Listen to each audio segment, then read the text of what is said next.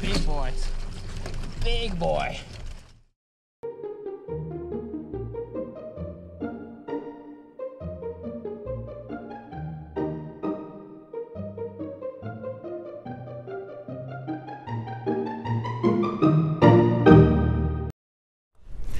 So, shad is my favorite all-time bait, but I used up all my shad on that crawfish hunt the other day, and I'll put a link to that fun video at the end of this one. So today I'm going to do a little competition between some very old tuna head that's a couple of years old from the bottom of my freezer, some chicken, which has never been my favorite, and some $2.50 salmon fillets. Oh, that's some gnarly, mushy salmon. So one of my ropes got all rotten and broke off of there, so improvised that with my strap. Should work. I've seen you willikers do worse with less.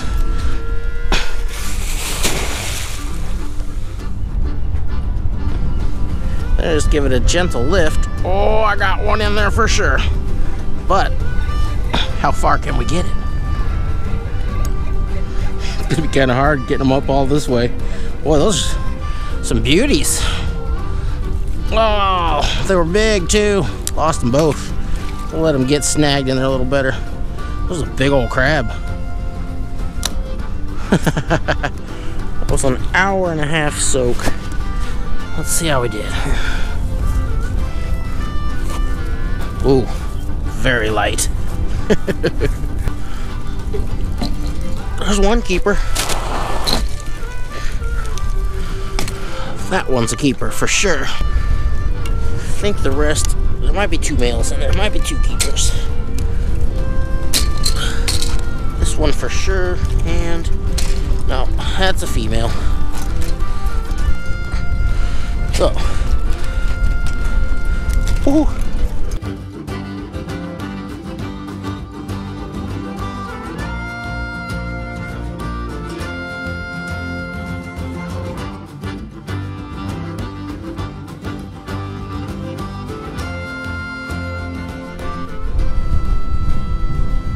So smoky you could stare at the sun.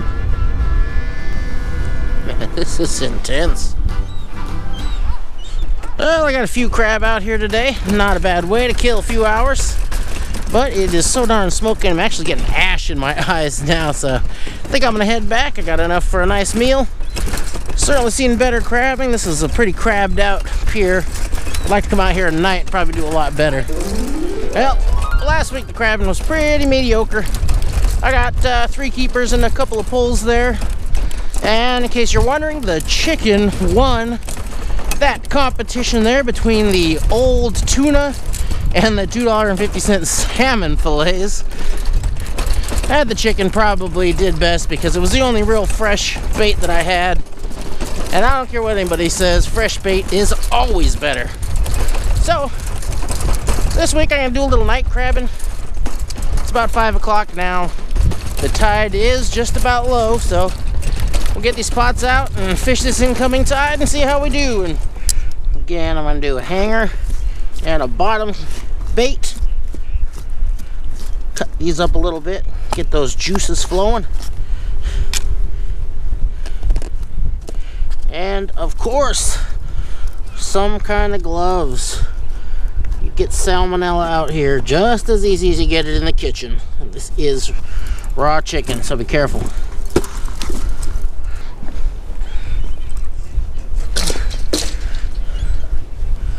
Alright, clip in the bottom.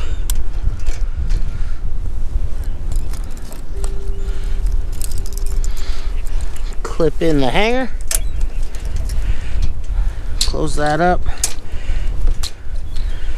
Make sure these are all pulled up.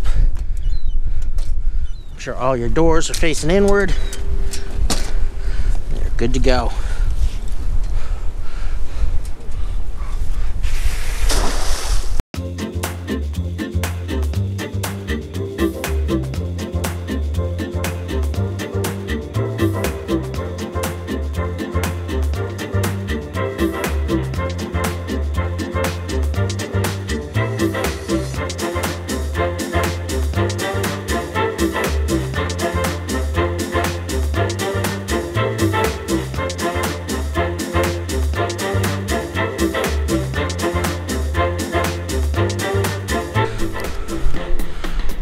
Oh, dang it.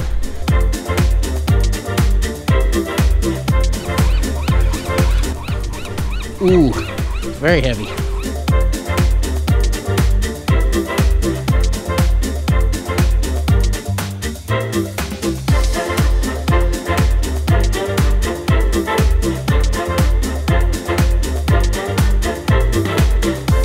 Big boys.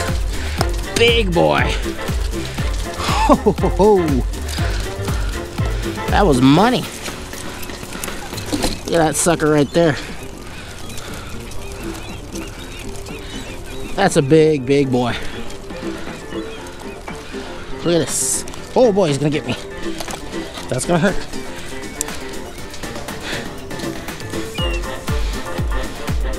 I could not hold him like an idiot. Here's the way to hold him.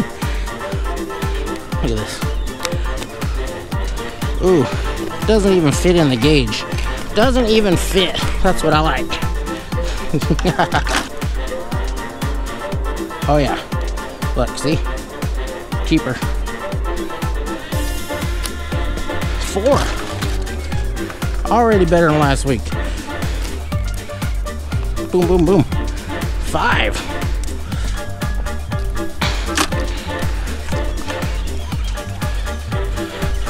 Looks good too.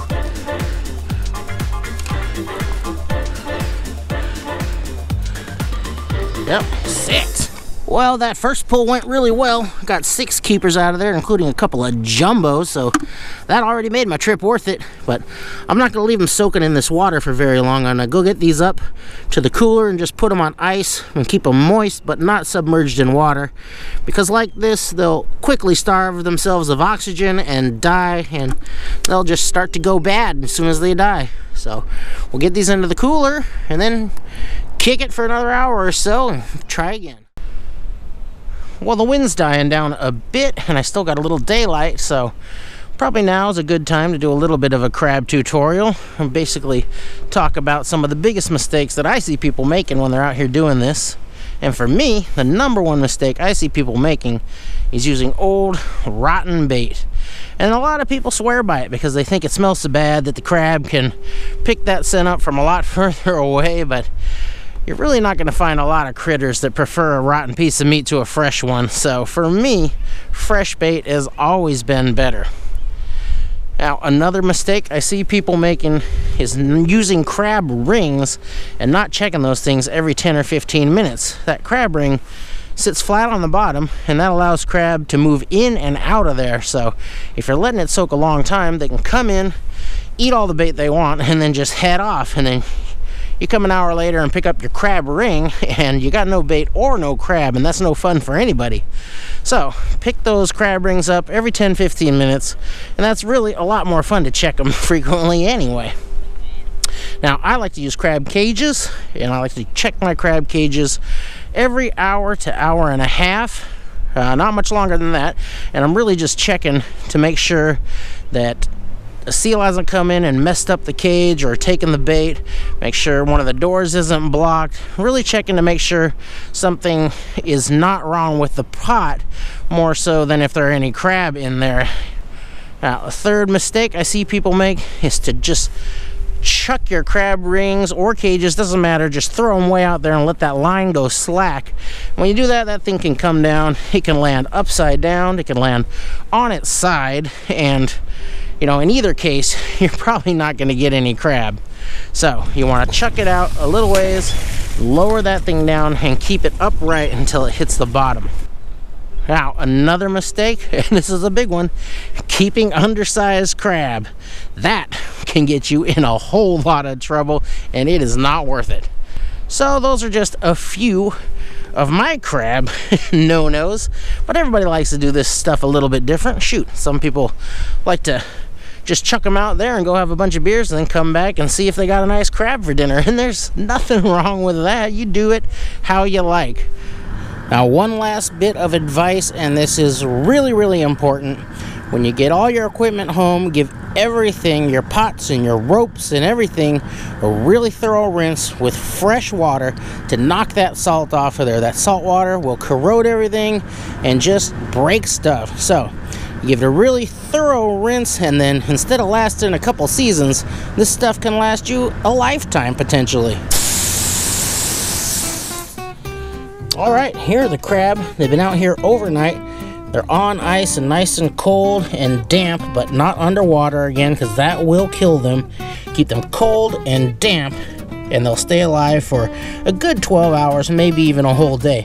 They may not look alive right now because they're so cold. They're kind of sleeping, if you will, but if I get in here and poke one, yeah, you see a little bit of movement, and that's all you really need to let you know they're alive. Now, as soon as I start rinsing these guys and they warm up a little, they're gonna get angry and they're gonna come after me, so I'm gonna have to watch out. Now, I'm using my jet burner today, and this thing absolutely kicks butt anytime you want to heat up a large amount of something very quickly, because it burns very hot. Now, there's a few ways you can go about cooking these guys. You could boil them, but with this many crabs, that would take so much water that would take a whole bunch of time to get to boiling, and then to reheat after I put the crab in there, so they would actually end up cooking for longer than I want them. Now, I'm gonna steam these guys, which would be about 7 minutes per pound, going off your biggest crab, because you want to make sure that one's done. And these crabs, my biggest one's around 3 pounds, so I'm gonna go for 20 minutes on these. And then what I actually do the most is sort of a hybrid, where I'll put a few inches of water in the pan, and then the bottom few crabs are under that water, so they're gonna actually boil, and everything above that is gonna steam. And that's really an easy way to do it, and what I generally do, but this time I'm gonna steam them all because I think it concentrates the flavor just a little bit better. And I don't have a big steamer basket, but what I do have is this canning rack, and if I turn that upside down into my canning pot, then the crabs can sit up here above the water and steam. First thing I want to do is get that in there, and then put a few inches of water in there, you know, enough so you're not, of course, over the top of the rack, so the crab can sit above that and steam. So I'm just going to rinse these off a little bit to knock off any mud or grime they picked up in the bay. Don't really have to scrub them or anything. That water's a little warmer, and that's gonna bring these guys right back to life. Oh yeah, we got a real good boil going. All right, so I'm gonna get my crab, start dropping them in here, see how many we can get in there. Sorry, folks. Oh, yeah, these guys are angry now. And a nice big boy. Get this thing real nice and hot, and as soon as this is real hot and steamy, I'll start the timer, and I'm gonna go 20 minutes on these guys. Ooh, all right. Carefully gonna take the lid off of that, because that is hot. Oh, but look at that. Oh boy, that smells like the sea. But now I need to get these guys cooled off, and I could dunk them in an ice bath, but I'm just gonna take these out, set them on the table here in this cold morning air. These guys are getting cool enough that I can put them into the refrigerator and let them chill all the way down. But first, I'll go over how to clean one of them real quick. And a lot of people will clean these before cooking them, but I prefer to cook them shell on, because there's a lot of stuff in that shell that helps flavor the body meat, and when you clean them first, they taste a little bland to me. So we'll get this guy, grab it right here, flip that piece of the shell out, and just pop the top. Now get rid of that, and all around here you've got the gills. Tear those off. Super easy. These mandibles here, you can pop those off. And then all this stuff in the middle you can pop right out. And then, normally I'd be doing this at the sink and just give that a little rinse on the inside. But out here, I'll just give it a gentle rinse with the hose. Knock out the yellow bits. And there you got a nice, clean crab, and that is one of my favorite foods in the world. In fact, I gotta get a little piece of that right now. Oh man, some of that body meat there. Woo! Oh, it's so good. Well, I hope you can get out there and get your own big mess of crabs, and if you do, I know you're gonna love them. Thanks for watching.